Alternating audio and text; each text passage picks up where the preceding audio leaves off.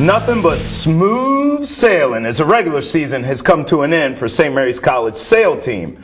Now it's time for the National Championships, which happens to be hosted by the Seahawks, something in which head sailing coach Adam Werblow feels pretty good about.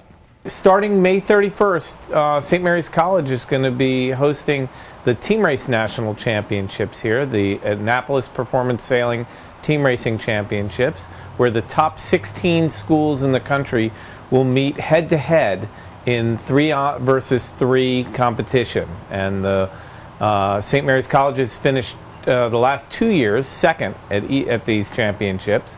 Last year in Florida and the year before in Texas. So we're hoping to be able to improve our situation. Last time St. Mary's College won these championships was in 2010. And we've been really training hard, and we have the same group of all seniors going at it. So hopefully we can be a little bit better this time. Hosting the Nationals is a big deal. We last hosted the National Championships in 2000, and we're really excited to be able to do it. Obviously, we have a tremendous body of water here and great spectating and great viewing for everybody on shore. Really nice, fair sailing conditions. But for now we have the Teddy Turner Waterfront has been improved by the James P. Muldoon River Center, and so it's going to be a really prideful thing for us to be able to host these championships in our new facility. It's now going on its 6th year, and so we're really looking forward to it. There's a lot that goes into it in every aspect, as you can imagine, being a host of the National Championships. And as soon as we're done with the Team Racing National Championships, we roll right into what's called the Dinghy Nationals, where there'll be 36 schools, eliminating to 18 after 2 days. So that championship will start right after the other. So it'll start June 3rd, and the semifinals, the first round of national championships, eliminating from 36 to 18, will happen on the 3rd and 4th. And then the top 18 teams will go for the national championship on the 5th and 6th. So there's going to be a lot of schools here in St. Mary's County. We're going to have the top 36 schools in the country that play in this arena. It will all be here. So it's pretty exciting for us. Back here now in the Channel 10 studios with a man I affectionately call the man, the myth, the legend, Ryken head lacrosse coach John Sothoron. Coach, welcome to the studio. Thank you. Thank you. Appreciate you being here. Now, obviously the season didn't end the way we had all hoped, bowing out in the first round of the playoffs. However, now that it is over, put a bow on it for me and just kind of wrap up the season as a whole and just give me an overview. Well, we had a very young team this year. We had 15 freshmen and sophomores on our varsity that participated in our quarterfinal round against DeMatha. DeMatha was ranked 16th in the country, had an excellent team. They had 15 seniors, so there was pretty big contrast there. But I thought the kids did a great job. They won twice as many games than they lost. They won, I think their regular season was 12-6. Big win over South River, which was ranked 5th in the Metro at the time. They're the top team in Anne Arundel County. We beat St. Albans in overtime, which is a good win. They turned around and beat Georgetown Prep, who was ranked number 1 in the Metro, and they also beat St. Stephen's, who was ranked number 4. Wow. So we were inconsistent, and you kind of expect that with all the youth, but I like the kids and I like their work ethic, so we were pretty happy.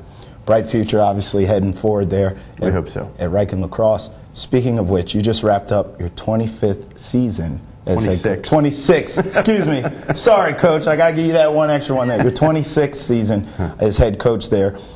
Do you ever think about retiring? Are you in your prime, Coach? Are you in your coaching prime right now?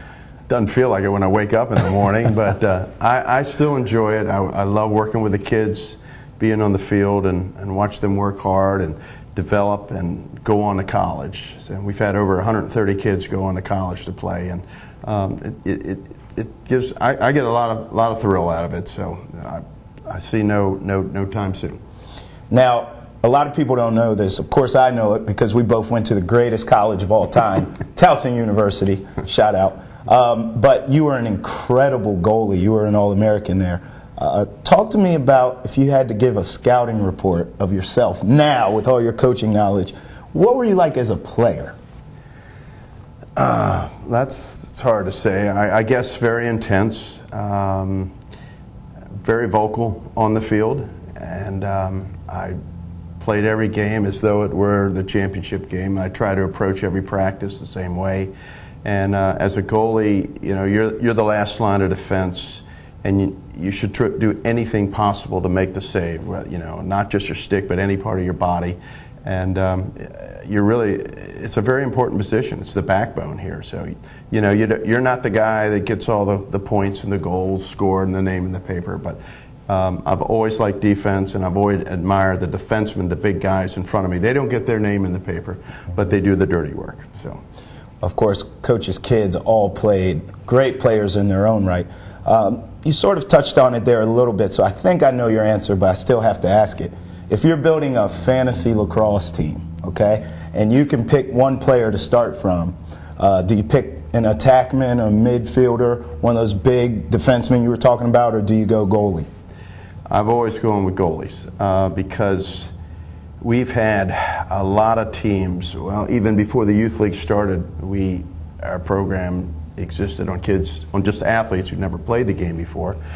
But you can have some average teams, but if you have a great goalie in there, he can make up for a lot of the weaknesses of the rest of the kids, and he can make some special saves to keep the games close or keep everybody in it here. So you need a very athletic kid to play in the goal. A former goalie picking a goalie to start a team. No surprises there, right, Coach? Last question for you. How do you now get over the hump come the playoffs? You've won a championship, been there, done that, know what it takes. What do you do now, especially with a young team, sort of molding them in that, you know, championship mind frame? What's that next step to get over that hump and get them to that level? It takes a lot of work on their own in the off season. It's just not during the spring, and we do evaluations every year at the end of the year with each individual player, and we tell them what they need to work on, what their strengths are, what their weaknesses are, and we hope they're going to really put in a lot of effort, and a lot of kids do. And we'll see how they come back next fall in the winter and how it carries over. But the fact that we had so many young kids playing this year, they got a lot of great experience playing at a top level with our league and our schedule. So we're hoping these kids are going to grow up a little bit over the next year and come back and be better players. So that's all we can do. But we try to get to that championship game at College Park. That's our goal every year. So. Ryken Lacrosse head coach John Sothoron, a legend. Coach, I appreciate you coming on the show. Thank you very much. Thank you for watching Southern Maryland Sports Journal with me, Travis Thomas, exclusively on MetroCast Channel 10. Changing times brings changing needs. That's why, for your convenience, Booth's Heating and Air have extended their service hours to 10 hours a day, Monday through Saturday, at regular service rates. Through rigorous training classes and courteous business practices, Booth's technicians always go above and beyond to provide you with award-winning customer service that you can trust. Booth's Heating and Air, serving the Southern Maryland area since 1993.